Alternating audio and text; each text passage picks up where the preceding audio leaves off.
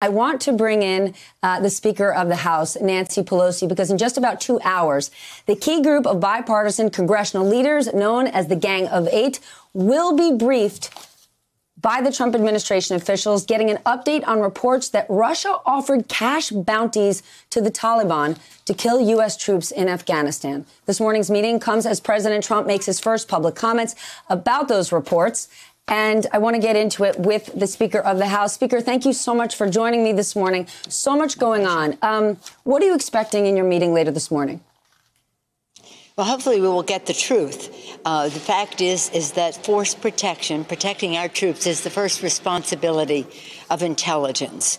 And that there would be this idea that there would be a bounty on our troops paid by the Russians to the Taliban is something that was so necessary to be pursued.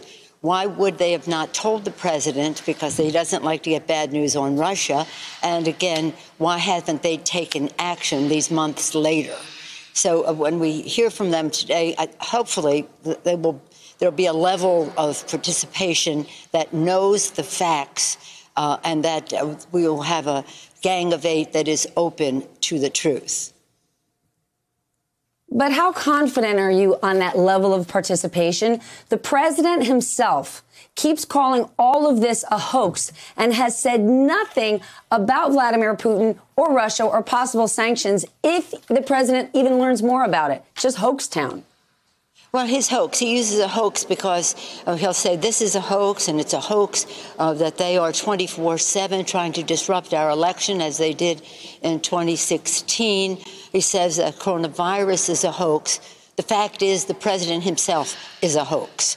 So let's recognize. Now, let's hope that the Gang of Eight shows up open to hear the truth, the facts, the intelligence. And that Moscow Mitch doesn't show up, but the chairman, the leader of the Republicans in the Senate, comes with an open mind. I will say this about that. The White House has done a con on saying, well, because all of the agencies of intelligence have not signed off on this, it wasn't worthy of the president's attention. No, the death of our young people in Afghanistan or any place is worthy of the president's attention, even if it's caused by his friend, Vladimir Putin. We have to come out of this with sanctions, additional sanctions on Russia. Now, at the president's insistence, when we did the sanctions on Russia before, he insisted that Congress pull back on the sanctions in the intelligence and defense sectors of Russia. It's time for us to roll those back out. Congress acceded to his wish in that regard, instituted sanctions, but did not include intelligence defense. Those have to be reinstituted. Then what tools do you really have at your disposal in the House to actually do something to punish Russia for this behavior? Are there Republicans that you can count on to get on board here? Well, the Republicans have been, shining the shoes of the president the whole time, House and Senate. It's most unfortunate. You just wonder what the president would be thinking if this kind of intelligence had come forth about any other country. But every time it's Russia, as I've said over and over, with this president, all roads lead to Putin. Whether it's undermining our election, which yielding to them in Syria, whether it's weakening our allegiance to NATO, whether it's ignoring the annexation of Crimea, whether it's invading eastern Ukraine. The list goes on and on. And by the way, at the same time as the president was aware of this intelligence, he was trying to get Russia to be back in the G7 to make it the G8 again. They were ousted because of the annexation of Crimea and invasion of Ukraine, et cetera. And the president was ignoring this and not only not pursuing the intelligence, but pursuing Russia being part of the G7 now, back to G8. So something is wrong with this picture. As I've said, what is it that the Russians have on this president politically, personally, or financially that has this behavior on part of the commander-in-chief? But forgetting that for a moment, let's just talk about our men and women in uniform, force protection.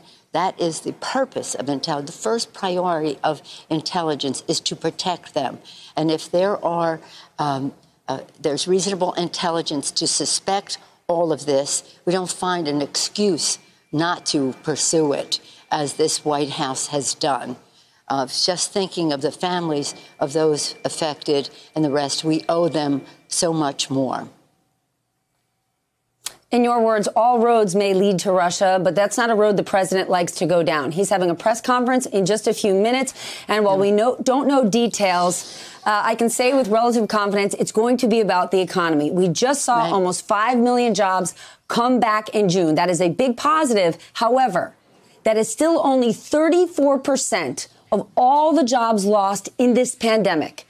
As someone who is pushing to extend jobless benefits and more stimulus, how do you read this report?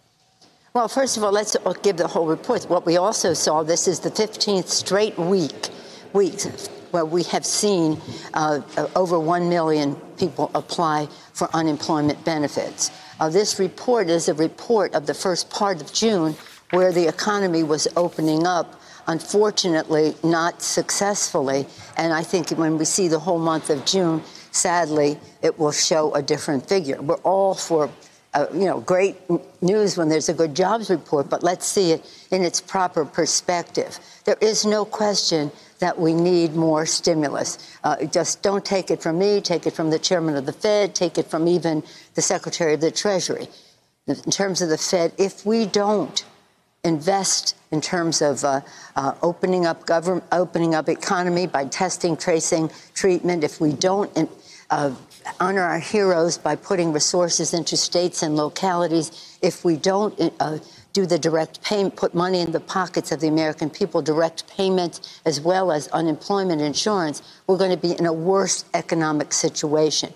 And by the way, the unemployment rate now is the worst, still worse than any time since World War II. This whole period has been terrible, and this level is still worse than any time since World War II. So this, absolutely, we have to open the economy, but it's related to health. And again, it calls the coronavirus a hoax. It's going to disappear. It's going to be a magical miracle or something. As I say, this virus is efficient. This president is not.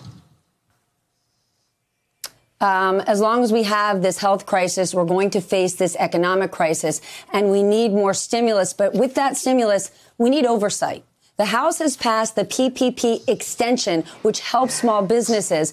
But in that language, there is no specific oversight language. And there is still no chair appointed to the Congressional Oversight Committee. Where do we stand on this? Because every single day, another story crosses about really questionable money given out to businesses that don't make a whole lot of sense. Well, the legislation that came over to the House yesterday was from the Senate, and they would not put oversight,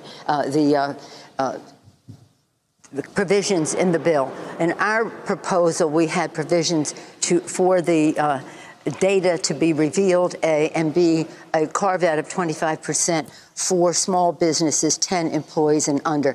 They wouldn't go to that place. The Republicans in the House would not give us unanimous consent to add that to the bill.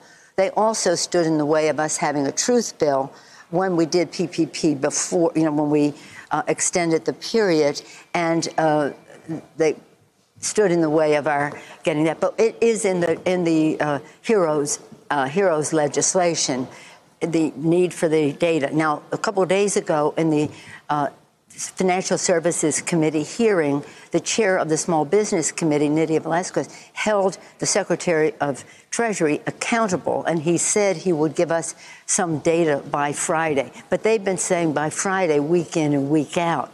Why are they not revealing the facts? And again, in some previous legislation, as well as in the HEROES Act, we have a demand, a requirement that they reveal on a daily basis, on a weekly basis, on a regular basis, the amounts, the number of loans, and also the data as to who is getting this. In addition to that, I think it's really important to note, to your point about the chair, we have come to agreement over who the chair is. It is now awaiting the final approval in the Senate, but for a long time now we have agreed, and that's really important. An important point that you make. I think people will be very proud of the decision that we made. But let me just say one more thing. We also, in the House, appointed our committee on the coronavirus to see where this money is going, chaired by Mr. Clyburn. So every Thursday they have a hearing pursuing the facts in all of this as to where this money is going, but just hold on a second. They have a hearing every week. But every single day, we ask the Treasury and the SBA for all of the information about PPP, including the tiniest of loans, and we're not getting it. Your fellow Congresswoman Katie Porter is calling on the head of the SBA to step down because of malpractice. Do you agree with her? I think the president should step down because of dereliction of duty. Okay, he's not going to do that. The fact is that the authority, the committees of jurisdiction, small business, Nydia Velasquez, financial services, Maxine Waters, have been on this case all along. And it is the responsibility, after all is said and done, of the Secretary of the Treasury to honor the spirit and the letter of the law our support for small businesses. And we have in our bill extending until December 31st. So we recognize that no more time is needed. They go to August 8th, a recognition that we must pass the HEROES Act so that all of this, with the reporting and the rest, takes place. It's no use sloughing off an employee of the president. It's holding the president of the United States accountable for this. And the top person in that regard is the Secretary of the Treasury, who says we'll get numbers by this Friday. As I said earlier, that's a every Friday kind of thing. But you're absolutely right. And, you know, when we asked about this in relation to data, in relationship to small business, or in relationship to the coronavirus and the undue impact that it has on communities of color and the rest, we say we want the data. And they say, do you know how hard it is to do that? So we want the data. And so if we don't have that transparency, if we don't have the evidence-based decision-making about what has worked and how we go forward, we're doing a grave disservice and not being as effective as we need to be. As I've said, this virus, which is having a terrible toll on our economy and, more importantly, on the health of the American people, is a very effective, very efficient, deadly virus. I wish the president were efficient as well. Hey there, I'm Chris Hayes from MSNBC. Thanks for watching MSNBC on YouTube. If you want to keep up to date with the videos we're putting out, you can click subscribe just below me or click over on this list to see lots of other great videos.